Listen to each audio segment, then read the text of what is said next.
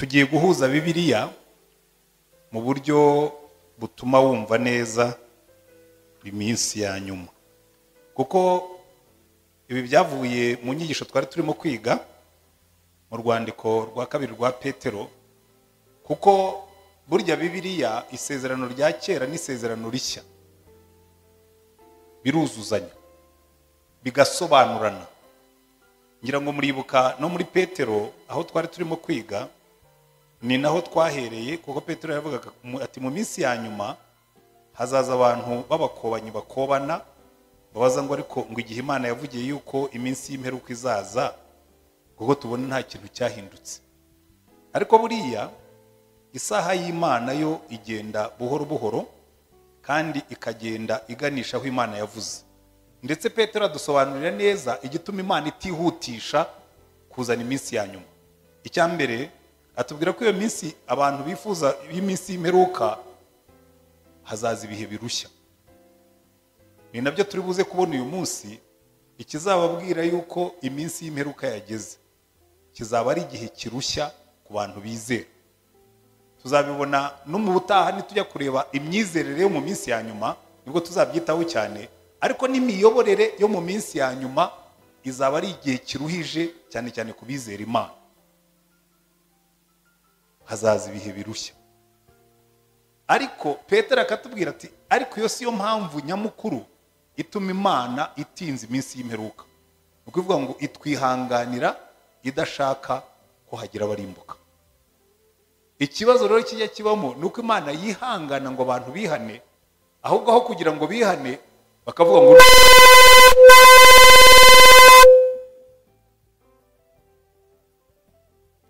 ngo abantu bihane bakavuga ngo ariko ngo n'ubundi ngo bamye bavuga yuko ngo iminsi y'imperuka izaza, ngo umunsi w'imperuka uzabaho, ubwo utakibayeho mureke tumwe twirire tubyine twinezeze, kuko n'ubundi ibi ngibi ntabwo bizabaho. Iki rero ni ikintu gikomeye cyane mugomba kuzirikana, wowe uri hano wizera Imana, ahubwo bikagutera umwete wo guhinduka. Kuko abantu benshi kwihangana kw'Imana, hari aho Pawulo yabyanditse yandikira Abaroma aravuga ati ntabwo muzi yuko urukundo rw'Imana, kwihangana kw'Imana ariko kubarihereza kwihana. Buriya utekereje ukuntu abantu basuzugura Imana, iyo iba ari umuntu nkatwe ubu benshi tuba twarashizeho. Niyo mpamvu Yeremiya mu maganya yaravuze ngo imbabazi z'Uwiteka nizo zituma tudashiraho. None ariko izo mbabazi aho kugira ngo abantu baziteho bihane, ahubwo bakavuga ngo Imana ngo turabona itinze reka tube twiriraho. Ariko reka njye mbaburira iteka, umuntu utekereza gutyo burya ni umupfapfa. Icya mbere, gutinda mu byaha ni wowe ubihomberamo, kuko nta nyungu na nkeya iba mu byaha.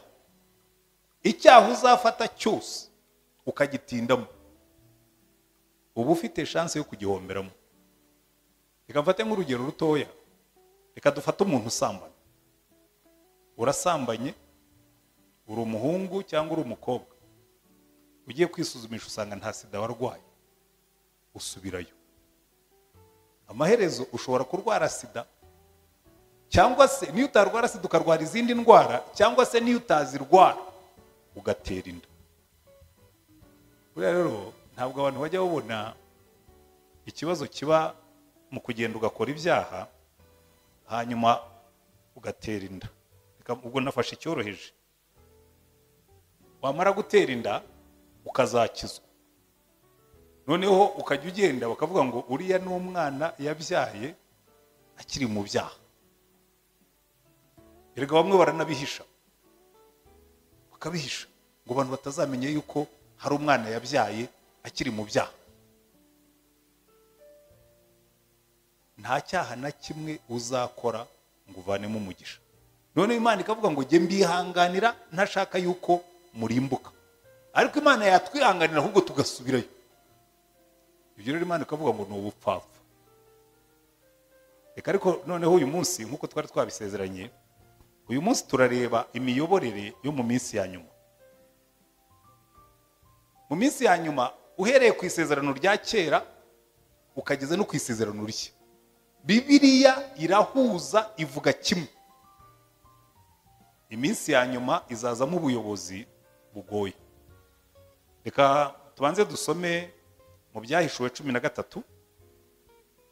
Uyu munsi turifashisha cyane cyane ibitabo bibiri, nubwo twashoboraga kwifashisha byinshi ariko turifashisha bibiri.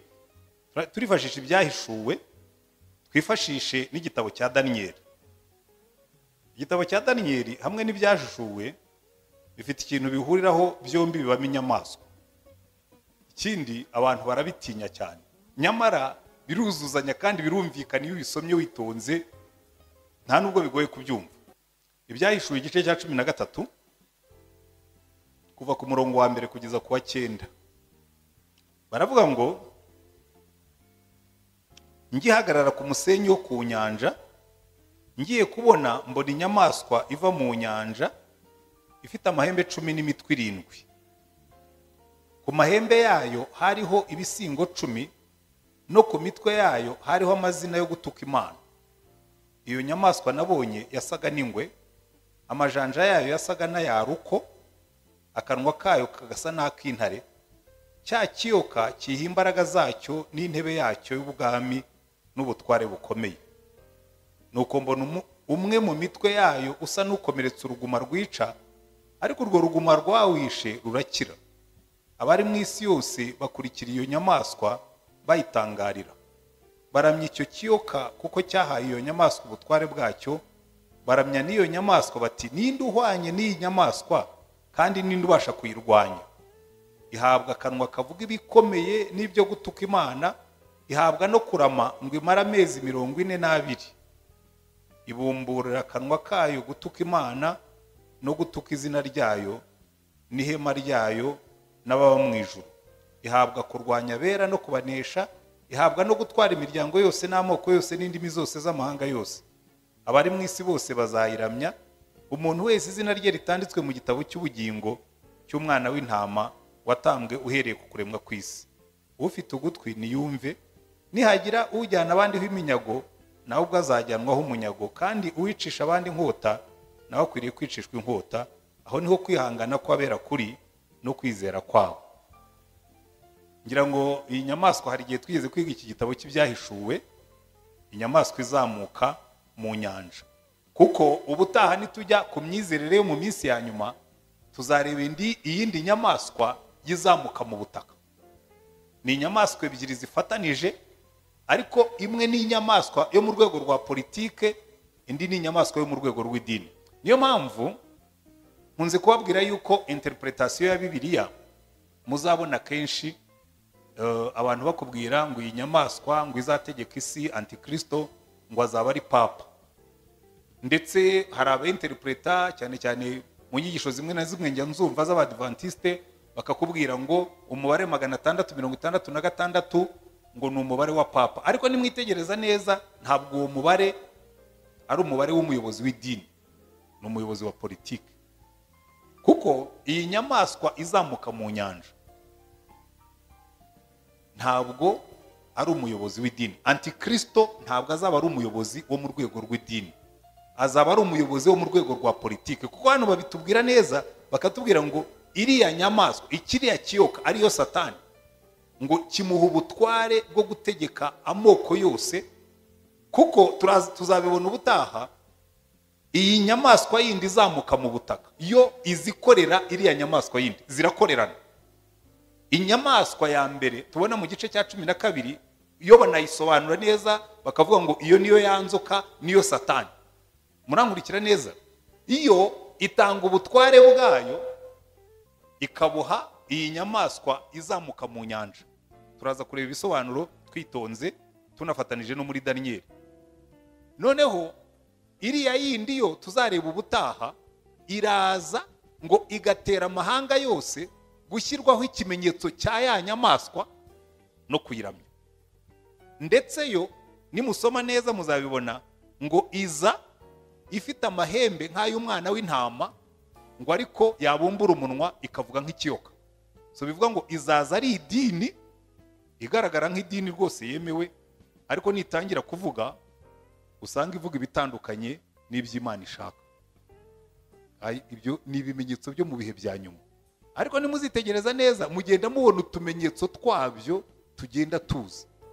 Ubu muri kino gihe impamvu iyi bayita ngo ni antikristo, muri iki gihe hariho imyizerere, ibi tuzabyibandaho cyane ubutaha, usanga itavuga Yesu cyane. Ugasanga ndetse hari ikintu cyo guhuza amadini, ariko bakakubwira ngo kuko twahuje amadini atandukanye mugerageze kuvuga Imana ariko ntimuvuge Yesu. Ntabwo antikristo azaba ari umupagani utavuga Imana. Azatangira ari umuyobozi ndetse wishushanya, unafite n'idini ye, ufite imyizerere, ubaha imyizerere y'abandi, kugeza igihe namara gufata ubutegetsi neza, turaza kubibona, azakuraho icyitwa Imana cyose,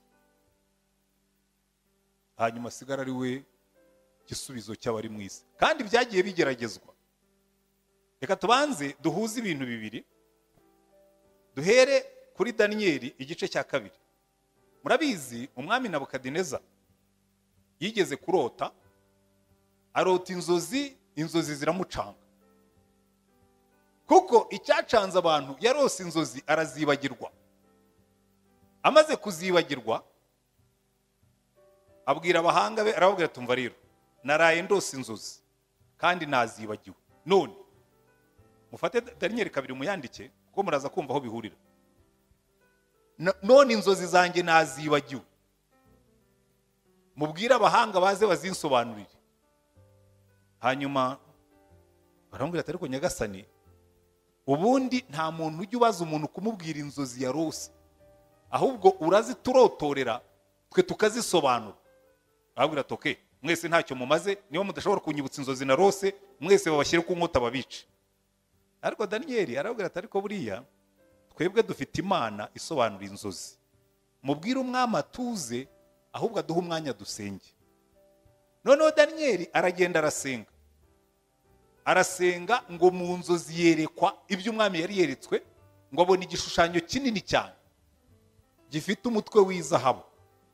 Murakibona neza, gifite umutwe w'izahabu, gifite igihimba n'amaboko by'ifeza silver, gifite amaguru n'ibibero by'imiringa bronze, noneho gifite ibirenge n'amano by'ibumba rivanze n'ibyuma. Murimo murakurikira neza icyo gishushanyo. Noneho ngo arota hazi ibuye rinini cyane riragikubita, ngo cya gishushanyo gihinduka ivu, ngo hanyuma muri iryo buye hazamuka umusozi munini cyane udomina isi yose. Murabikurikira? Icyo gishushanyo rero cya Nebukadineza, iyo wisunitseho gatoya ukajya muri Daniyeli igice cya 4, urongera ukabona, urumva ubwo bwami bune, umutwe, igihimba, amaguru n'amano, sibyo? Ukabona ubundi bwami noneho bugizwe n'inyamaswa. Inyamaswa ya mbere izimeze nk'intare, inyamaswa ya kabiri bayita idubu cyangwa aruko, ikaza ikurikiyeho. Inyamaswa ya gatatu ikaza ari ingwe. Inyamaswa ya kane iza ari inyamaswa ngo y'inyamaboko cyane, sibyo? Hanyuma hacamo igihe ukabona ubwami bwose ntabwo. Hanyuma nyuma hakaza kuza indi nyamaswa ikomeye, undi muyobozi we anamusobanura nk'umuyobozi, kuko muri ya mahembe 10 yari yavuze ngo havamo agahembe gakomeye kavuga ibikomeye. Aho ni Daniyeli, twageze kuri Daniyeli wa 7 igice cya 7. Ariko reka tubanze duhuze buriya bwami kugira ngo tuze kubihuza neza, muze kubona neza, kuko muri biriya birenge n'amano y'ibyuma niho havamo antikristo. Kuko ubwami bwa antikristo nibwo buzakurwaho na Yesu, agashyiraho ubwami buzakwira isi. Ariko muri Daniyeli arabisobanura neza, kuko nyuma ya ziriya ngoma zose, reka none tubanze turebe empires zagiye zitegeka isi izwi, kuko niko abateoloji babihuza. Barakubwira ngo uriya mutwe wa zahabu ubona Daniyeli yabisobanuriye Nebukadineza, niwo bahuza n'intare yo muri Daniyeli ya 4, Daniyeli 7 nako. Noneho ziriya nyamaswa enye zo muri Daniyeli 7 ko turaza kuhagaruka kuko ubu ndacyabaho ibisobanuro bibanza kugira ngo tuze kwinjiramo tubifite. Bagabwira ngo kiriya gihimba cya zahabu na kuriya mutwe wa zahabu bawuhuza n'intare yo muri Daniyeli 7. Noneho igihimba cy'ifeza n'amaboko bakagihuza na rya dubu rifite imbavu 3 mu kanwa. Icya mbere kikaba ubwami bwa Babuloni. So iriya ntare Nabukadineza mu bantu bashyizeho ubwami bukomeye cyane, ubwami bwa Babuloni bwari bukomeye. Ariko ngo aze bundi iriya dubu riraza rirabusesa rivanaho. Nimuza gusoma muri Daniyeli murabibona, kuko ubwami bwa Nabukadineza bwa Babuloni bwakuweho n'Abamedi n'Abaperisi. Nabwo bwaje gucikamo 3, ntabwo ndi bubitindeho cyane. Hanyuma biriya bibero by'imiringa babikabihuza n'ingwe, ari ubwami bw'Ubugiriki. Ubwami bw'Ubugiriki bwigeze gukomera cyane hagati ya 331 n'168 mbere ya Yesu, buyobowe n'uwitwaga Alexandre le Grand. Ariko nabwo nimuza kwitegereza neza, iriya ngwe yari ifite imitwe 4, kuko nyuma yaho bwaje gucikamo ubwami 4. Ubwo abakunda amateka muzabisome neza muzabibona, ntabwo ndi bubishyiremo kuko byo ntabwo biri mu byo turimo kwiga uyu munsi. Hanyuma amaguru y'ibyuma niyo bagereranya na ya nyamaswa y'inyamaboko, bakabigereranya n'ubwami bwa Roma bwaje hagati y'168 mbere ya Yesu bukageza muri 476 nyuma ya Yesu, kuko nabwo bwaje gucikamo 2, niyo mpamvu babugereranya n'amaguru y'ibyuma. Hanyuma nyuma yaho rero hasigara vide. Nyuma y'ubwami bw'Abaroma nta bundi bwami bwigeze butegeka isi izwi uretse ababigerageje. Witwa Charlemagne w'Umufaransa yarabigerageje ariko biranga, na Napoleon Bonaparte arabigerageza, isi yose arayikonkera ariko ageze aho nawe aratsindwa. Hanyuma na Hitler arabigerageza ndetse nawe aza gutsindwa. Ariko noneho bakatubwira ngo ubu noneho ikiri imbere hazaza ubwami buzafata isi yose izwi buyuzure, nkuko twabibonye hariya ngo yahawe gutegeka amahanga yose n'amoko yose n'indimi zose. Reka tugaruke ahandi muri Daniyeli noneho tuhasome, kuko nababwiye ko turi bufatanye Yesaya 13 na Daniyeli tukareba ibimenyetso by'inyubahiro mu minsi ya nyuma. Mujye muri Daniyeli igice cya 7. Daniyeli igice cya 7. Turaza no kwifashisha n'ibindi bice byo muri Daniyeli, kuko Daniyeli warasobanura cyane ibyo yeretswe, yarabisobanuye mu buryo busobanutse. Nuko abantu benshi badafata umwanya ngo babyisomere, babyumve, babihuze, banumve n'ukuntu bizaba bimeze. Ariko ndabahamo bikeya kugira ngo duhuze Daniyeli na Yohana mu byahishuwe. Daniyeli igice cya 7.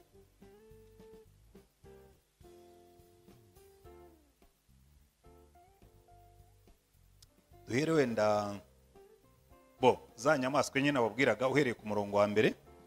Aravuga ngo mu mwaka wa mbere wo ku ngoma ya Belushazari umwami w'i Babuloni, icyo gihe Abamedi n'Abaperisi bataramwambura ingoma, Daniyeli yarose inzozi maze abona ibyo yeretswe, ariko buriri bwe ahera ko yandika ibyo yarose arobanuramo ingingo zabyo zikomeye. Nuko Daniyeli aravuga ati, mu byo neretswe nijoro nagiye kubona mbona imiyaga 4 yo mu ijuru ihubukira ku nyanja nini. Muri iyo nyanja havamo inyamaswa nini 4 zidasangiye ubwoko. Iya mbere yasaga n'intare ifite amababa nk'ay'ikizu. Nyihanga amaso kugeza aho amababa yayo ashikurijwe, igahagarikwa ku isi, igahagarara ku maguru yemye nk'umuntu, kandi habwa umutima nk'uw'umuntu. Ndongera mbona indi nyamaswa ya kabiri isa n'idubu yegutse uruhande rumwe, kandi yari itambitse imbavu 3 mu mikaka yayo. Barayibwira bati, byuka uconshomere inyama nyinshi. Hanyuma y'iyo mbona indi nyamaswa isa n'ingwe, ku mugongo wayo yari ifite amababa 4 asa n'ay'igisiga, kandi yari ifite imitwe 4 ihabwa ubutware. Hanyuma y'ibyo nitegereje mu byo neretswe nijoro, mbona inyamaswa ya 4 iteye ubwoba y'inyamaboko n'imbaraga byinshi cyane. Yari ifite imikaka minini y'ibyuma, iconshomera ibintu irabimenagura, ibisigaye ibisiribangisha amajanja yayo. Ariko yari ifite itandukaniro n'izindi nyamaswa zose zayibanjirije, kandi yari ifite amahembe 10.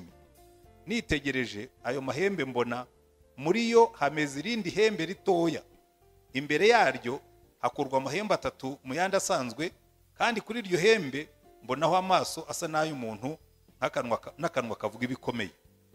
Daniel yatangiye kubisobanura. Urabona hano niwitegereza iriya nyamaswa yo mu byahishuwe, ukitegereza n'ubu bwami bwa nyuma, hariya mu byahishuweho turabizi neza kubera ko Yohana yandikaga ku ngoma ya Roma, na hano muri Daniel niyo mpamvu batubwira ngo iyi nyamaswa, ayo mahembe mbona muri yo hameze irindi hembe ritoya, imbere yaryo hakurwa amahembe 3. So iyi nyamaswa ya nyuma ifite imbaraga nyinshi, niyo bagerageza igereranya n'ubwami bwa Roma.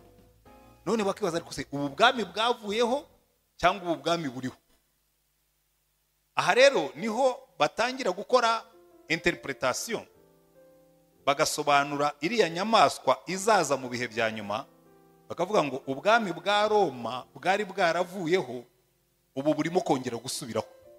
Murabizi buriya Union Européenne zone iriho niyo yari iriho ubwami bw'Abaroma, ariko ikarenzaho cyangwa ikagabanyaho gatoya, kuko Middle East ntabwo izamo, uretse Israel bafitanye imibanire myiza n'ibindi. Ariko bakavuga ngo muri ubwo bwami niho hazazamuka uzategeka amahanga nkuko byagenze. Ariko iyo ni interpretation, tuzabitegereza tubirebe. Icyo gihe nshaka kureba, burya hari igihe muri theology y'abantu barimo gusobanura bimwe mu byemera kuko byanditse, ariko iyo witegereje neza nka buriya Union Européenne bayitangira, nubwo kapitali yayo iri i Buruseli, ariko yatangiwe n'icyo bise Traité de Rome. Amasezerano y'i Roma yabaye ku itariki ya 25 z'ukwa gatatu muri 57 niyo yashyizeho Union Européenne. Yatangiye ari bagita ngo ni marché commun, marché n'ibindi, igeze aho ngaho iva mu Union Européenne. Bakavuga ngo iyi traité yakorewe i Roma muri bwa bwami bwa Roma, bakabihuza bakavuga ngo rero ahangaha abariho muhanga amaso niho ibibazo n'ibisubizo bizaturuka. Ariko ibyo mubitegereze, kubera ko burya ubuhanuzi ikibazo cyabwo buvuga ibizaba, washaka ukabyemera, washaka ukabihakana, ahubwo urabitegereza. Bavuga ngo reka tuzarebe muri Union Européenne niho hazazamuka uyu muyobozi uzaza avuga ibikomeye. Icyo ngicyo nicyo gutegereza, kuko iyo urebye neza usanga iyo ubihuje n'ibyo Daniel yanditse bishobora kuzaba byo, kuko Daniel hano arasobanura. Noneho reka tujye inyuma duhuze Yohana 13 na Daniel hano muri 7, kuko Daniel we aho atandukanira, ariko na Yohana arabisobanura nuko naringiye kubivuga nabi. Ariko Daniel ibyo yagiye yerekwa arabisobanura nuko biguma muri iyo mvugo ijimije. Ni murebe mu murongo wa 15 muri Daniel 7, aravuga ngo jewe Daniel ibyo neretswe bintera gahinda mu mutima, birambabaza cyane. Nyuma negera umwe mu bari bahagaze aho mubaza amashira kinyuma y'ibyo byose, arabimbwira nsobanura impamvu zabyo. Ati izo nyamaswa nini uko arenye nibo bami 4 bazaduka mu isi. So niyo mpamvu bakubwira ngo inyamaswa ya mbere imeze nk'intare bayigeranya na Nabukadinezari cyangwa n'ubwami bwa Babuloni. Inyamaswa ya kabiri imeze nka ruko cyangwa nk'idubu bakayigeranya n'ubwami bw'Abamedi n'Abaperisi, kuko nibwo bwavanyeho ubwa Babuloni. Inyamaswa ya gatatu yihuta nk'ingwe ifite n'amababa bakayigereranya n'ubwami bw'Abagiriki bwayoborwaga na Alexander le Grand cyangwa Alexander Mukuru, Alexander the Great uko bamwita mu Cyongereza, kuko mu gihe gitoya we yanapfuye ari muto cyane. Alexander the Great yapfuye afite imyaka 32, yishwe n'abasirikare 4 b'abajenerobe, ni nabo bigabanije ubwo butegetsi. Kuko baravuga ngo bwari ubwami bufite imitwe 4, bahise bigabanya ubutegetsi bwe. Yaraje amaze kubufata bwose, amaze gufata guhera kuri Espagne kugeza ku Buhindi. Abo bajenero kuko yaranywaga cyane agasinda, baramwica, ubwami barabugabana. So noneho baratubwira ngo abo izo nyamaswa ni abami. Noneho umwami wa 4 umeze nk'iriya nyamaswa ifite amaboko menshi ikomeye cyane, bakamugeranya n'ubwami bwa Roma kuko bwaraje buhera nanone hahandi aho bagira iki bari bagejeje bunongeraho ruguru kuko hari agace katategekwaga n'abagira iki babongeyeho baratwara bageza nanone ku Buhinde. None urakavuga ubutege amatwi wumve ngo mpera ko nifuza 19 mpera ko nifuza kumenya amashira kinyoma y'ibyinyamaswa ya kane itasaga n'izindi zose yari iteye ubwoba cyane bitavugwa ifite imikaka y'ibyuma n'inzara z'imiringa ariyo yaconshomeraga ibintu ikabimenagura ibisigaye ikabisiribangisha amajanja yayo.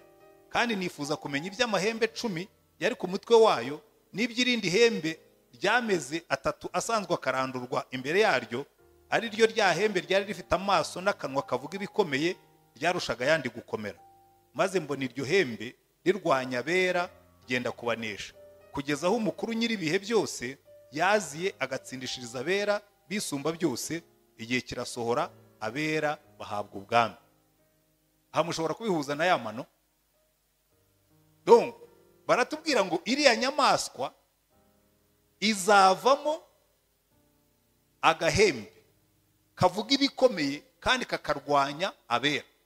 Murabizi ku gihe cy'abaroma ku ngoma y'abaroma barwanije abakristo barabatoteza, nibwo Yesu yishwe, nibwo ba Pawulo bapfuye, nibwo ba Petero n'abandi bakiranutsi bose, ariko bigarukira aho ngaho. Ubu Kristo burongera burasugira, burongera burasagamba, abantu bakibaza ati se naho byagarukiye. Noneho Yohana akatubwira ati nyamara mu minsi ya nyuma ubu bwami buzongera buzamuke hanyuma bwongere bikore bya bindi ndetse bubiheze. Aha rero niho bakura kuvuga ngo muri kariya gace niho hazazamuka uwo muyobozi uzongera agakora ibyo abo ngabo bakoraga. Reka dukomeze kubera ko Daniel hari nawe yageze Imana amubwira ngo ibyo ngibyo weretswe nibyo mu minsi ya nyuma.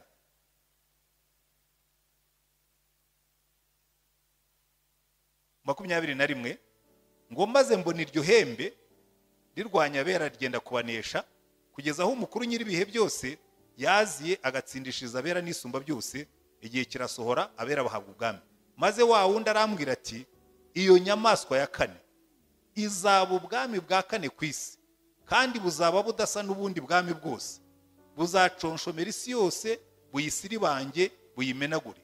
Kandi ayo mahembe 10 muri ubwo bwami hazakomokamo abami 10, hanyuma yabo hazaza undi mwami, ariko we ntazaba asa nabo ba mbere kandi azanesha abami 3. Niwe uzavuga ibyo kugomera isumba byose kandi azarenganya bera bisumba byose, azigira inama yo guhindura ibihe n'amategeko kandi bizarekerwa mu maboko ye kugeza aho igihe n'ibihe n'igice cy'igihe bizashirira. Hanyuma urubanza ruzashingwa, bazamunyaga ubutware ngo babumareho burimburwe kugeza ku mperuka. Maze ubwami n'ubutware n'icyubahiro cy'ubwami bwose buri munsi y'ijuru bizahabwe ubwoko bw'abera n'isumba byose. Ubwami bwayo ni ubwami buzahoraho iteka kandi ubutware bwose buzajya buyikorera buyumvire. Urumva hano baratubwira ngo icyo gihe cyo gutotezwa kizabaho. Hanyuma ndagira ngo noneho dusubire inyuma tubiteranye twumve uyu mwami uzaza nyuma aho azaturuka. Interpretation niyo ngiye abateolojiye bagerageza guhuza n'ubwami bwa Roma. Bamwe barakubwira ati buriya ariko nabavuga yuko azaba ari papa n'ubundi babigarura naho bashingira, bakavuga ati umuntu uzaba utegeka ubwami bwa Roma agomba kuba ari umupapa. Ariko Bibiliya ikatubwira ngo no, ntabwo azaba ari umupapa kuko we azaba ari umuyobozi wo mu rwego rwa politiki. Kandi azava hehe? Azatorwa n'amahanga.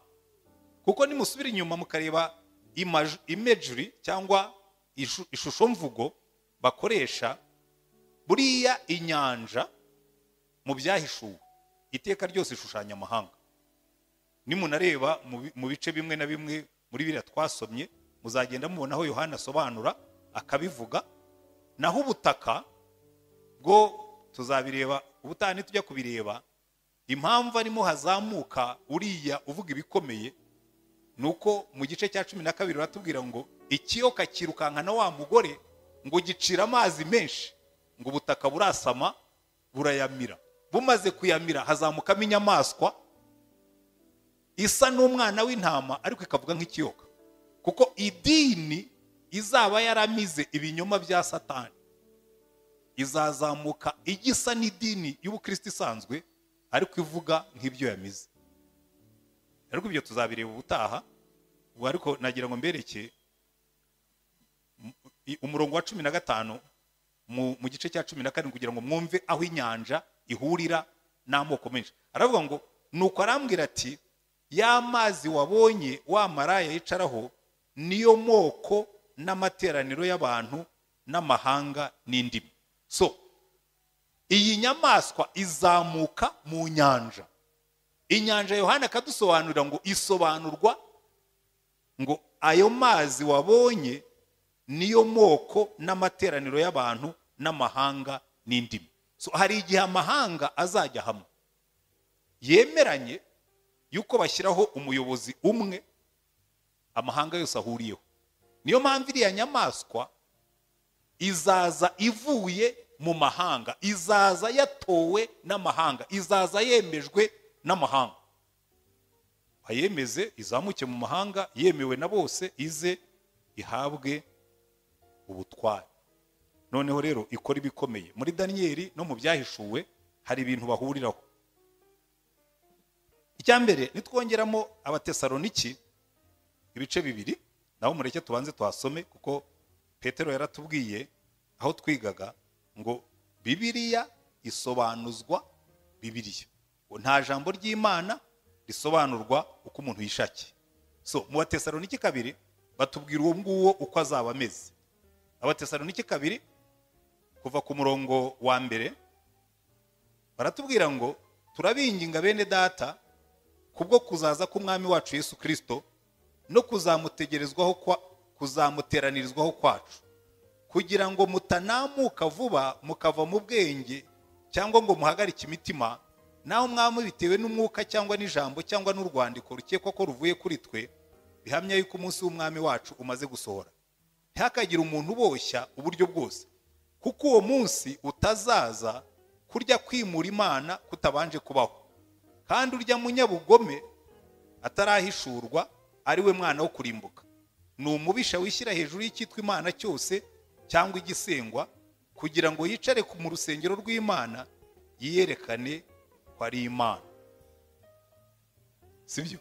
So urumva uyu nguyu azaza icyambere atowe n'amahanga, azabanza ayobore neza. Turaza kubigarukaho. Abanza ayobore neza rwose, abantu bamwishimire, kuko muri Daniyeli baratubwira ngo azaza abwira isi iby'amahoro.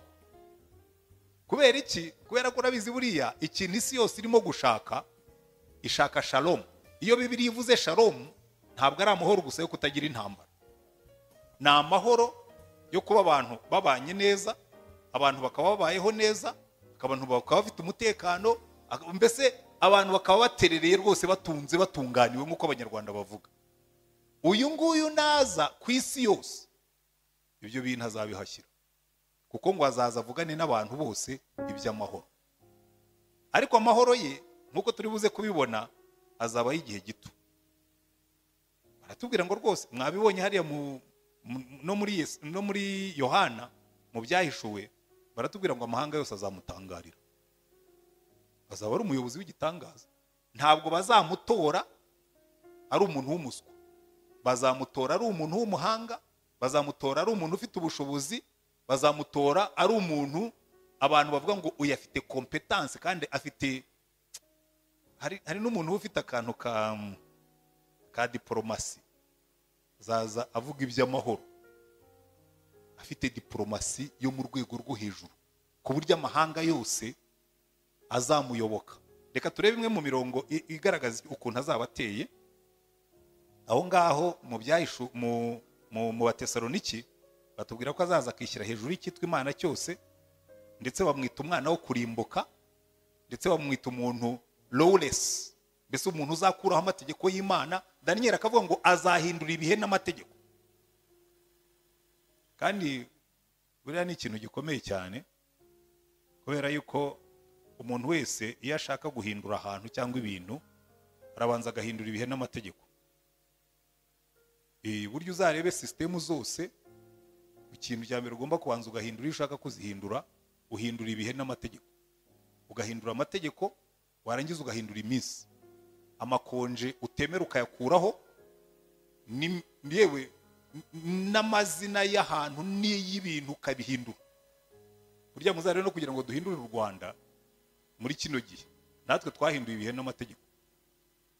Amategeko yari ariho yose kuko yari avangavanze, arimo ibyo byagiye biteranya abanyarwanda, ukabanza ukayakuraho, ugahindura système administratif, ibyitwaga prefecture ugashyiraho intara, ibyitwaga za commune ugashyiraho district, mbese ukabihindura byose, ibishoboka byose ukabihindura. Nawe naza azashyiraho icyo basigaye bita new world order, azashyiraho system, tuzabibona ubutaha muri indi somo, azashyiraho n'ifaranga ryihariye ku buryo umuntu utazamwemera, utazafata ikimenyetso cye, ntabwo azashobora gukora, kuko system yose izaba yahindutse. Noneho ibyo nibimara gutungana rwose, isi ivuga ngo kabisa this system is good. Icyo nicyo abantu rero bibeshyaho ngo antikristo naza azaza ari umuntu mubi. Ntabwo azaza ari umudayimoni, azaza ari umuntu watowe n'amahanga kubera ubushobozi yagaragaje. Reka turebe amwe mu magambo bamuvugaho. Icya mbere muri Daniyeli 11:37, ari nacyo Pawulo agarukaho mu Batesalonike, ari nacyo Yesu agarukaho muri Matayo, aravuga ngo uyu nguyu azishyira hejuru y'ikitwa Imana cyose. Ni nabyo ngira ngo Safari yabazaga ngo bavuga ngo ikizira nikigera hera. Turaza kubibona mu rusengero, azashyiramo n'igishushanyo cye. Noneho nimuza mujye mubanza muramye umuyobozi w'isi yose, watanze amahoro, agatanga umutekano, agatanga ibyiza. Umva uko bavuga muri Daniyeli ibice 11:37, ibintu bigeze kuri bitandatu nshaka kumuvugaho hanyuma nkasoza. Icya mbere baratubwira ngo azishyira hejuru y'ikitwa Imana cyose ndetse asabe gusengwa. Azishyira hejuru y'ikitwa Imana cyose ndetse asabe gusengwa. Daniyeli 11:37, mugaruke hariya muri Daniyeli 11:37 arabidusobanurira neza. Uretse ko na hariya twari twabanje mbere, kariya gahembe rwose bagatindaho cyane. Hari indirimbo kera najyaga nkunda y'Abadventiste bavugaga ngo kanda ko gahembe n'ubupapa, ariko ntabwo ko gahembe kazaba ari ubupapa. Kariya gahembe ariko nyine bose nzi icyo bapfa n'ubupapa. Icyo nemeranyaho nabo, iyo bavuze ngo kanda ko gahembe kazaba ari ubupapa, biratuyobya, kuko iriya dini tuzabona ubutaha namwe mushobora kuzayisangamo, kuko izaba ari idini rukusanya, izahurirwamo n'amadini yose ari ku isi yabyumvikanyeho. Rero bavuze ngo ko gahembe kazaba ari ubupapa, abantu bibwira ko Gatolika ari izaba ikibazo. No, hazaza idini mondiale, kandi barimo barayikora nuko mudakurikira. Idini mondiale barimo barayikora kuko buri munsi mbona za invitation mu makonferanse, yatumiyemo ababudiste, yatumiyemo abashintoiste, yatumiyemo abafite ibinyuguri n'ibiki, yatumiyemo bose bagahurira ku kintu cyitwa Imana. Aho rero bizapfira nitumara kwemeranya yuko iriya Mana yo muri Bibiliya ngo utera ibibazo, barabwira ngo umva, ngo ubundi ngo utera ibibazo ni Yesu. Ngo ubundi urabona, kandi koko mubitekereje mwabyumva, urabona nk'ababahayi bafata Buddha, bagafata Muhammad, bagafata Yesu n'abandi bantu bose bashinze amadini, bagakura inyigisho mu bintu byabo, bagakora igitabo cy'Ababudiste cy'Ababahayi. Abayisilamu bo bemera ko Yesu ari intumwa y'Imana, ntabwo bagira, ariko ntabwo uzabona muri Bibiliya bavuga ngo Muhammad ni intumwa y'Imana, Yesu aza ari exclusive. Nicyo rero bamwangira, barazavuga ngo urumva ngo icyo tumwangira, ngo aravuga ngo he is the way, ngo niwe nzira, he is the truth, niwe kuri, he is the life, niwe bugingo. ngo ibyo ngibyo rero ngo ni exclusivissime, ngo ntabwo byinjizamo abantu bose ngo bajyemo. Kandi ibyo bavuga bifite ukuri, kuko Yesu arababwira ati jyewe nige nzira, izindi zose ntabwo zijyana iyo mujya, nige nzira n'ukuri nige bugingo. Ariko umuntu akaza akabwira ati urumva haterega biriya bintu bya ba Pawulo nibyo byinshi ibintu. Pawulo aravuga ngo umutinganyi ngo ntazajya mu bwami bw'Imana. Ariko mujye mugerageza kumva yuko siyanse ivuga ko, urumva barashaka ngo twemere ko ibyo donc siyanse nayo ihinduka indi dini. So ibyo siyanse yavuze, siyanse ireshye na Yesu, iby'Imana yavuze tubireshyesheje na siyanse. Aho rero muri iyi dini mpuzamahanga irimo kuza ubu ngubu, uzarebe na Bibiliya barimo kwisubiramo, hari abarimo kwandika Bibiliya itari exclusive, aho kuvuga ngo Yesu yaravuze ngo I am the way, bakuremo the bashyiremo a, I am a way, I am a truth.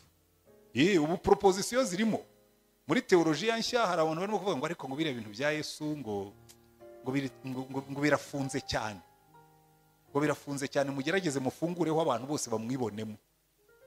Buriya rero Yesu abantu bibonamo ntabwo ari Yesu wo muri Bibiliya. Yesu wo muri Bibiliya ibyo yavuze nibyo yavuze.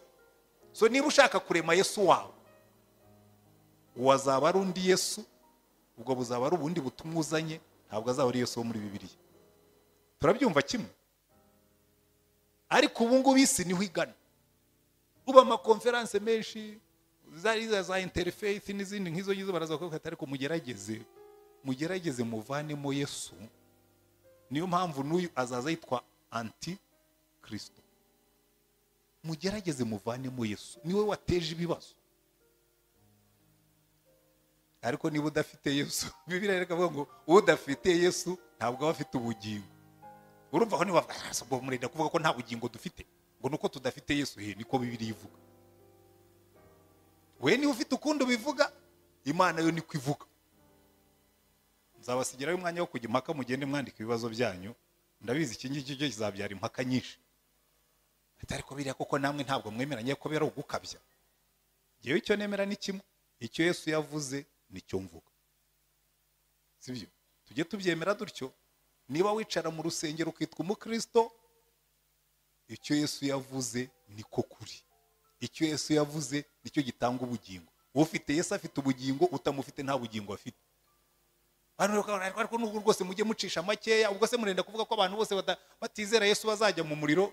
Ibyo kujya mu ijuru no mu muriro ntabwo ari business yanjye, kuko nanjye ku munsi w'amateka nzaba ndi ku murongo hamwe n'abandi barimo kuncira urubanza. Ariko icyo nzi ni kimwe, Imana yo yibikiye uburyo bwo gucira abantu bose urubanza. Urabona buriza hari abantu njya numva bakora deba kuri radio babaswa batasomye Bibiliya. Ngo ubwo rero murenda kuvuga yuko basogokuruza bacu bose ngo barwabugire na baruganzu ngo abantu bagize ngo bazajya mu muriro. Ngabwira nibyo murimo murishuka. Imana yo yibikiye uburyo bwo gucira buri muntu wese urubanza, kandi yarabyanditse muri kiriya gitabo birimo. Iravuga ngo abapfuye bataza amategeko ngo bazacirwa urubanza idashingiye ku mategeko, ngo ariko izabacira urubanza ngo ishingiye ku mutima nama yabashyizemo, ngo barega cyangwa ukabaregura, ngo kandi niwe izatangaho umugabo. Nta muntu n'umwe utazacizwa urubanza ruri juste. Ntimuzishuke. Ariko wowe wicaye hano ntacyo uzireguza. Ntabwo uzavuga ngo ni kimwe na Ruganzu. Ruganzu we nta butumwa yari yarumvise, ariko wowe warabwumvise, ntacyo uzireguza. Ikisigaye ni ukubyemera cyangwa ukabyanga. Ariko mwambwiye ngo amen. Hano nani yaratubwira ngo uyu muntu dore bimwe mu bintu bizamuranga. Reka nihute. Icya mbere, azishyira hejuru y'ikitwa Imana cyose. Kandi ndetse hari n'abahanga bavuga ati kandi uyu muntu azaba ari n'umuyuda. Barabizi buriya abayuda barakomeye. Ndaza kubereka aho bahera kuvuga ko ashobora kuzaba ari umuyuda, kubera ko aka gahembe kavuga ibikomeye. Murebe Daniel 11:37 murongo, reka duhere kuri 36 kugira ngo mubyumve neza. Ngo nuko uwo mwami azakora uko ashatse, yigire munini, yishyire hejuru, ngo asumbe imana zose, kandi azavuga ibikomeye bisuzuguza Imana nyamana. Azishyira yizane kugeza aho uburakari buzasohorera, kuko ibyagambiriwe bizasohozwa, kandi uwo mwami ntazita ku mana za ba sekuruza cyangwa ku gushaka abagore cyangwa ku cyitwa imana cyose, kuko azishyira hejuru ngo asumbe byose, ahubwo mu cyimbo cyayo azubaha imana y'ibihome. Nuko imana ba sekuruza batigeze kumenya azayubahisha izahabu n'ifeza n'amabuye y'igiciro cyinshi n'ibintu by'igikundiro, kandi azanesha ibihome birusha ibindi gukomera, afashwa n'iyo mana itigeze kumenywa. Uzamwemerera wese azamwogezanya icyubahiro, abahe gutwara benshi, kandi azabagabira igihugu ho ingororano. Urumva uyu mwami icyambere aho bahera bavuga batashobora kuzaba ari mu bwoko bw'abayuda, ngo ntabwo azita ku mana yabasekuruza, ngo ahubwo azayisimbuza indi mana itigeze kumenywa. Aha ngaho biroroshye kubyumva iyo usomye ubutumwa bwiza bwa Yohana, nako iyo usomye ibyahishuriye Yohana, ko baratubwira ngo ubutwara azatwariramo azaba yarawuhawe nande na cya kiyoka. So imana atigeze kumenya ni Luciferi. By the way, abakunda gusoma muzabona buriya muri ariya masekta amwe namwe, nari ndimo gusoma igitabo kimwe muri ziriya za ordre mystique z'abaframason n'abarozekruwa n'abandi, bavuga ngo imana, ngo icyatumye ngo Luciferi ni imana, ngo iyo ataba imana ngo ntabwo imana y'abakristo ngo yari kumushyiraho ibinyoma nk'iby'imuvugaho byinshi. Ariko ibyo ngibyo ntimubitindeho cyane, izo ni za extrait z'ibitabo bya documentation baba barashyize hamwe, kuko icyo ngicyo cyo original yacyo sinayibonye. Ariko ikigaragara nuko bakubwira ngo uyu nguyu we imana yabasekuruza ntabwo azahita, kuko azafite ubutware yahawe n'iyindi mana. Yihe ya yindi batubwiye muri 12 ngo azatwara mu butware bwa cya kiyoka. So niba agiye guhakana imana akavuga ko ari we mana, icyo gihe satani azaba yabigize, kuko n'ubundi iteka ryose iyo satani ashuka abantu abashuka ko ari imana. Adamu na Eva yarabwira ati nimurya kiriya giti muzaba imana. Nabukadineza yamaze gukora ibintu, satani amujyamo aramubwira ati buriya ati idodombe ivuge, ati iyi ni Yerusalemu yanjye niyubakiye n'ubwenge bwanjye n'amaboko yanjye kugira ngo ijye impesha icyubahiro. Mana navuga turabona uriya mugabo di iramumanura. So bikubwira ngo igishuko, ikigeragezo, daher icyo ngicyo cyo nshatse nakivuga, kuko muzaganira n'abantu bamwe na bamwe bakubwira ngo natwe turi imana. Hari umugabo twajyaga tuganira cyane, yarapfuye muri genocide, yabaga muri zo za secte mystique, kamubwira ati natwe turi imana. Nkamubwira we nta mana ikurimo, imana irwara igapfa. Ati no, ati buriya nuko tutaragera ku kigero cyo kujigira, cyo gufata tukaniga imbaraga ziturwanya, atari kubundi natwe turi imana. Aha, yewe ndi umwana w'Imana, agese ndi imana, nta nubwo ndi na petit frère, kuko iyo utangiye kwigira igitangaza gutyo uba watangiye ariko hano baratubwira ngo azishyira hejuru y'icyitwa imana cyose nawe yihindura imana. Niyo mpamvu mu gice tuzareba ubutaha muri iriya dini y'isi hari aho bazagera gukora atari kubundi yindi mana mushaka. Murabyibuka ku gihe cya Dariyo bamuteze umutego, baramubwira ati uku kwezi kose tuzakumare nta yindi mana dufite uretse wowe, kandi arabyemera. So bikwereka ngo ibi ngibi dusoma byagize n'ibyabibanjirije, hari umusogongero wabyo isi yigeze kubona. Ndetse nabireba babwira ngo ikizira kizajya hera. Uwitwa Antiochus Epiphan yigeze kujya Yerusalemu atamba ingurube ahera cyane, arangije yidekarara yuko ari we mana. Na Herode yigeze kuvuga, abantu baravuga ati noneho si umuntu urimo kuvuga, ni imana. Imana iramukumbanye. Ikintu imana yisigarije kizajya kibutsa abantu ko atari imana, bazajya bapfa.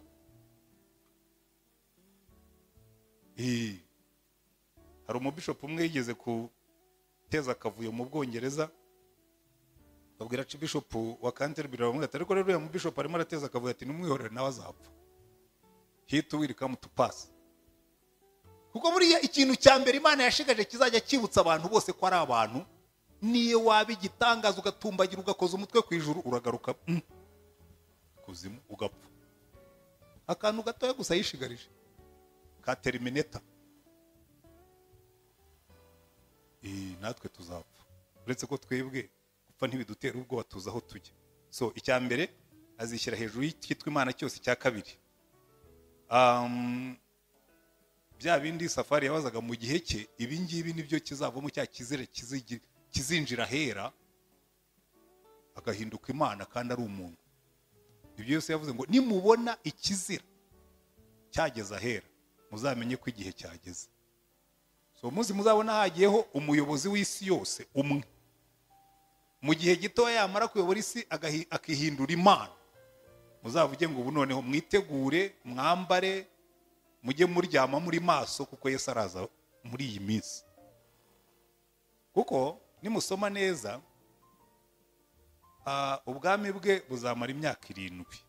Muri Bibiliya imyaka 7 bayita icyumweru. Reka mbereke, mujye muri Daniyeli igice cya 9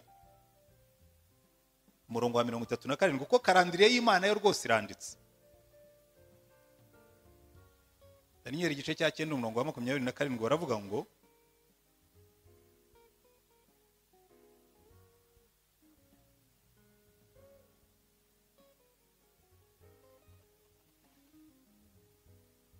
uwo mutware azasezerana na benshi isezerano rikomeye, azakora pacte mondiale, sibyo?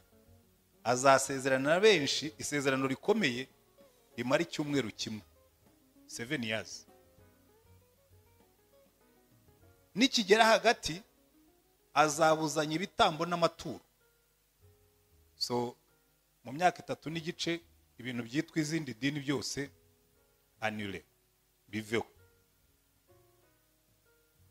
Umurimbuzi azaza ku ibaba ry'ibizira, maze kugeza ku mperuka yategetswe, uburakari buzasandazwa kuri uwo murimbuzi. Urabona icyo gihe, kubera ko azaba yateje akavuyo gakomeye, azica abantu benshi. Aho rero muri iyo myaka 3 n'igice nibwo abazaba baranze gufata ikimenyetso cye bazaba deleted muri system. Kugura bye kubaho, nushaka kujya muri bus. Ariko mwarabonye ukuntu ibintu bya Antikristo bizoroha. Buriya abantu babona amakarita ya bus bakavuga ngo ni ibimenyetso bya Antikristo. No, ntabwo ari ibimenyetso bya Antikristo. Nta kintu na kimwe Satani ajya arema akoresha ibihari, ariko ibimenyetso bibereka uko bizamera icyo gihe birahari. Ubu ngubu turimo turajya muri system aho dushobora kuzagira ifaranga rimwe, iriya cashless economy. Tuzaba dukoresha amakarita. Ubu ngubu ufite visa card, ujya aho ushaka hose ukagura ibyo ushaka uko ushaka, nta kibazo. Dufite za Mastercard, ariko biroroshye cyane ziriya. Ubu Tigo yahuye na Airtel, biroroshye guhuza Master muri kino gihe byo ntibinakomeye. Ushobora kuba ufite Mastercard cyangwa ufite ntuza visa cyangwa ufite indi carte, aho ugiye hose urakora. Ipfa kubiri configure. Muri bo murankurikira neza.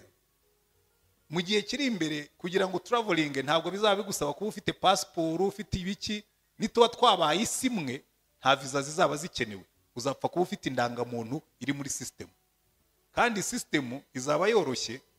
Ubu muri Amerika barimo baragerageza ikintu cyitwa chip, akantu gatoya. Mwabonye ukuntu ibintu bigenda biba miniaturize, akantu bazashyira mu rutoki rwawe, hakaba harimo indangamuntu yawe, harimo dahiri icyo gihe uzaba ukeneye passport ko tuzaba turi isi imwe, harimo credit card yawe, icyo ukeneye cyose kirimo. Nujya muri bisi ukozeho agatoki gusa, bamenye ngo uyari muri system. Nujya kujya mu ndege ukozeho. Iyo system rero nimara kujyaho, bizaba byoroshye kumenya abarimo n'abatarimo. Ntabwo ariko iri ari system ya Satani. Iki nicyo ngira ngo mujye mwumva neza. Niho abantu bavuga ngo Satani arimo arakora ibintu. No, ntabyo Satani ajya akora. Warategereza yazabona ibintu bimeze neza agakora ibyo yagambiriye. Muranyumva neza? Burya Satani n'ibindi n'ibyaha tujyamo, arabanza akakubibamo igitekerezo cye, hanyuma yabona kimaze kukujyamo, kimaze kukwinjiramo, agashyiraho kondisiyo zituma ibyaha ubikora. Niba yaraguteyemo ko ukeneye amafaranga, ahubwo ati ukageza ahantu uvuga ngo niyo byaba ngombwa no kwiba nakwiba, azagushyira muri pozisiyo aho amafaranga ari wibe, hanyuma narangiza avuze induru.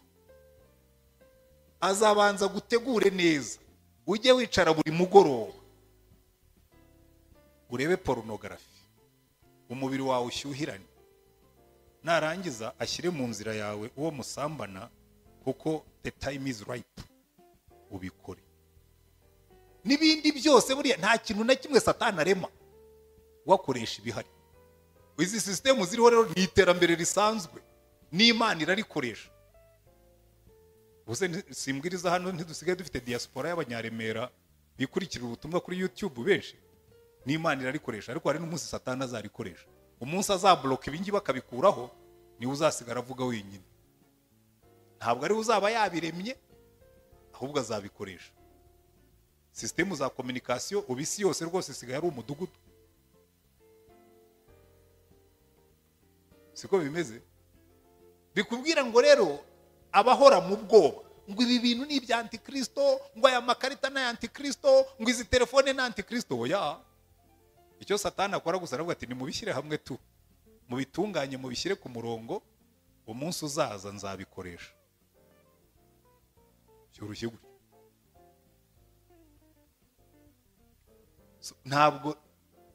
Ntabwo Antikristo ari urimo kurema ibi bintu. Nta nubwo Antikristo ari urimo kubitegeka.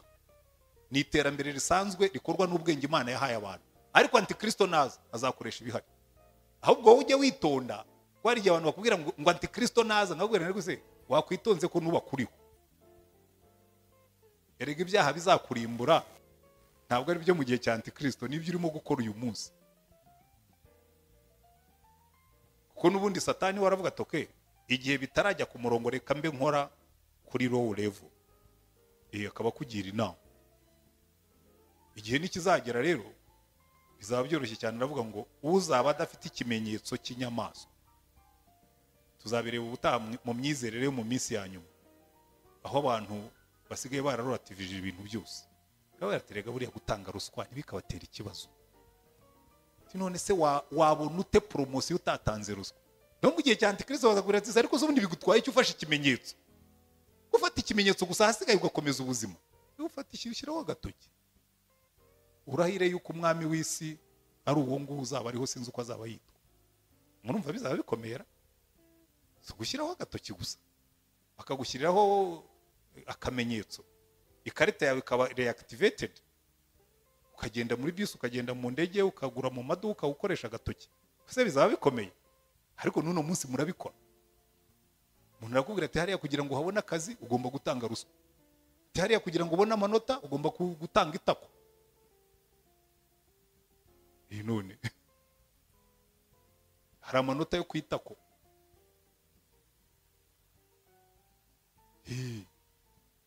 Hari amanota amwe namwe muri kino gihe numvise ngo utaryamanye na mwarimu ntubona amanota, kandi umuntu akagenda akaryama. Ubaze bibwira ngo hari ibindi bimenyetso bya Antikristo mutegereje, byarawafasha. Buri munsi agenda bidushyiraho. Pastor bakakubwira ati nugira gutya cyangwa se rega twebwe ibyacu biroroshye. Ahubwo tuzabireba ubutane dutangira kwiga ikimenyetso cy'inyamaswa mu idini. Ko muzabibona byinshi. Yesu mukuramo. Ntubwire abantu kwihanuka, babwira umugisha bagiye kubona. Ni V8, ni imodoka, ni etage, ni indege kujya i Burayi, kujya muri Amerika. Kera abantu babimpanura rero genda nabaseka. Ngo mbonye ujya muri Amerika niho nize. Surambwira ko ngiye muri Amerika gukora iki? Ariko kubera ko bazi ko abantu twese dukunda kujya muri Amerika, bati mbonye wurira indege, inshuro nagiye mu ndege ni nyinshi ku buryo narabirambiwe. Ariko iyo bakubwiye kurira indege wumva ari ubutumwa bwiza. Ntabwo bwo ari ubutumwa bwiza. Tuzabireba ubutaha, ariko reka turangize uyu nguyu. So uyu nguyu rero hano ko batubwiye azabanza asezerana amahoro n'abantu bose.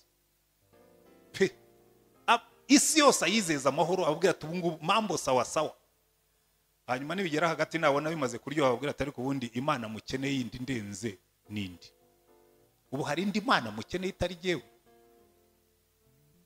Abantu rero burya b'inkoma amashyi batangire batari ku bundi sibyo. Mu gihe cya Dariyo se ntibyabaye, abakamara ukwezi kose nta yindi mana basenga uretse Dariyo. Buriya natwe bizaba mu gihe cya Antikristo, ndetse abanyamadini babyamamaza. Tuzabireba ubutaha idini yo mu gihe cy'imperuka za nyuma. Hanyuma ikindi ariko ikibabaje kirimo nibigeza hagati, baratubwira ngo nyuma. Niyo mpamvu muzabona henshi muri Bibiliya bavuga ngo igihe n'ibihe n'igice cy'igihe. So icyo gihe umwaka, imyaka 3 n'igice, azakuraho ibyo gusenga byose, hanyuma bamamaze ko ari we Mana. Batamwumviye bose bahiteho. Icyo rero bijyana n'ikindi kizamuranga, azaba ari umuntu wihimbaza cyane. Muri Daniel 7:20 baravuga ngo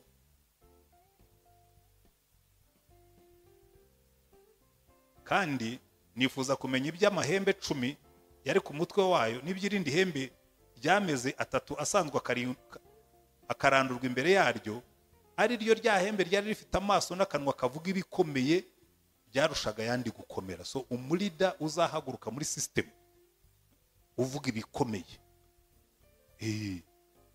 Mu byahishuwe 13:5 naho baramuvuga gutyo, bati uyu nguyu azaza afite arrogance, avuga ibikomeye, kandi ari umuhanga cyane mu byo akora.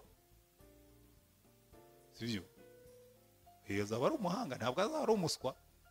Nimusoma muri Daniel muzabibona rwose, baratubwira ngo azaza akora ibintu by'ubuhanga, ngo ndetse ubutware bwe azabuhabwa mu buryo bw'uburiganya. So azamanipira abantu benshi bamwemere, kuko azaba ari soft diplomat, umudiplomate uzi wari ubona wa muntu smooth ukwemeza ibintu byose ukabyemera. Azaba ari bene uwo nguwo. Hanyuma namara gukomera, hari umuntu ugaragara inyuma yoroshye, ariko yamara kugera mu mwanya akabereka aho abera mubi, n'undi nuko azaza.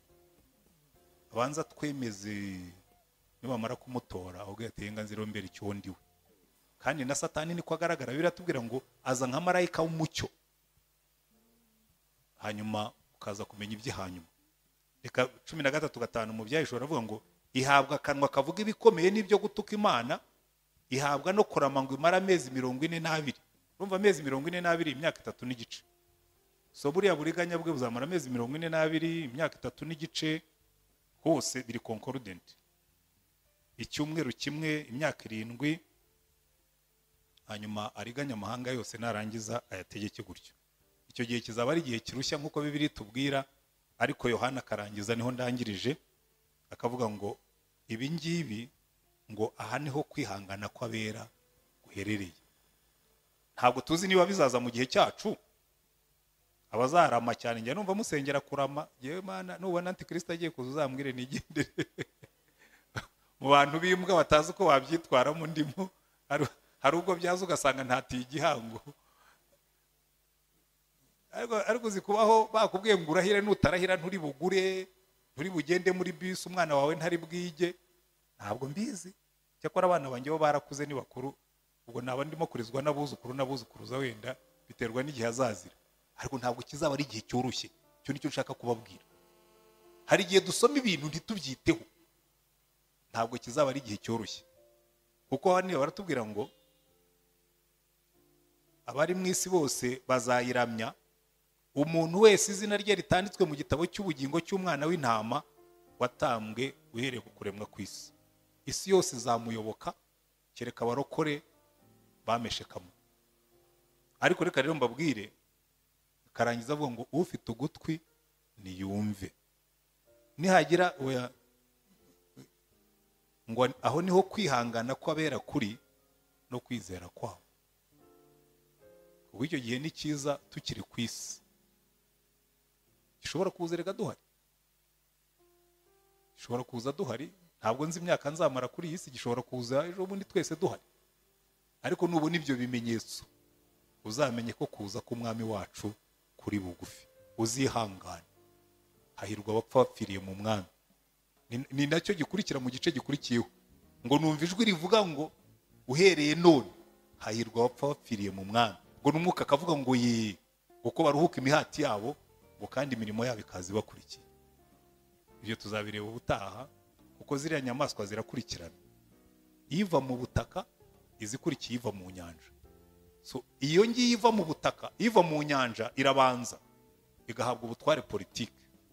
Iva mu butaka hahandi aho Satani yaciriye y'amazi mu idini, ngo ubutaka bwarasamye burayamira, hanyuma hazamukamo inyamaswa ifite amahembe nk'ay'umwana w'intama ariko ivuga nk'ikiyoka. Ibi rero tuzabireba ubutaha, idini yo mu minsi ya nyuma. Ariko iyo politiki yo mu minsi ya nyuma ntabwo yari yaza, kuko azaba ari umuyobozi w'isi yose, ntabwo azaba ari umuyobozi w'igihugu kimwe. Hari ubwo abantu bicara bagatangira gushakisha, no, azaba ari umuyobozi w'isi yose, kandi watowe n'amahanga amwemera, kuko azaba yaratwemeje kubw'ubuhanga bwe na diplomasi nyinshi, avuga iby'amahoro, asezerana iby'amahoro n'isi yose. Bamuhe manda y'imyaka 7. Muri iyo manda y'imyaka 7 nibigera hagati, mu myaka 3 n'igice ahindure byose, hanyuma noneho isi ayidurumbanye. Utamwumviye, utafashe ikimenyetso ngo arahire, ikintu gikomeye cyane. Ariko ibyo ni ibimenyetso by'iminsi ya nyuma. Ariko ntimuzitiranye ngo nimubona tekinoloji je ngo iki ni ikimenyetso cy'inyamaswa, ngo nubona mituweli je ati iki ni ikimenyetso cy'inyamaswa, nubona ikarita ya bisi je ati ge sinyifata ni ikimenyetso. Ntabwo ari ibimenyetso by'inyamaswa. Gusa inyamaswa izabikoresha, kuko Satani akoresha ibyo asanze ntacyajya arema, kuko nawe ni ikiremwa. Amen. Ariko igihe ibyo bitari byaba, banza wisuzume uyu munsi urebe niba ahubwo Satani ataragushyizeho ikimenyetso ukaba utegereje cya Antikristo kandi cya Satani cyaragufashe. Ntabwo waba uriho mu byaha, kuko niba ubaho mu byaha n'ubundi ikimenyetso cyaragufashe, ntuzarindire icyo ngicyo cy'iminsi ya nyuma. Kandi niba wumva Imana ikubwira yuko ari kubayeho, uyu ni umunsi wo kwakira Yesu nk'umucunguzi n'umwami wawe. Kandi ikindi cya kabiri, buri wese uri hano abazi ngo muri iyo minsi abazarokoka ni abazaba bakiriye Yesu umucunguzi n'umwami wabo, bafite ikimenyetso cy'umwana w'intama. Ntabwo ari ikimenyetso cy'idini. Utaha tuzareba ikimenyetso cy'idini yo mu minsi ya nyuma. Byo biranagaragara cyane, Bibiliya inabivuga cyane, ariko tuzabyiga ubutaha. Reka ne kurondogora, dusenga Imana. Ariko niba urimo wumvise umwuka w'Imana avugana nawe, uyu ni wo munsi wo kwihana, uyu ni wo munsi wo kwatura, uyu ni wo munsi wo guhinduka. Nanze kubigisha mu buryo bw'interamatsiko, kuko burya teoloji igira uburyo bubiri bwo kuyigisha. Nashoboraga gufata ibisobanuro by'ubuhanuzi buhambaye bwo muri iyi minsi abashyiriramo n'utundi turingushye, ariko ntabwo nkunda turingushye, kuko ntabwo ari tw'abakristo bakeneye. Mukeneye kumva Bibiliya mukayisobanukirwa, mukayihuza, ariko mwarangiza mukayigenderaho. Amen. Dusenga Imana. Turagushimye Mana yacu, nta kintu na kimwe gishobora kutugirira umumaro waduhishe.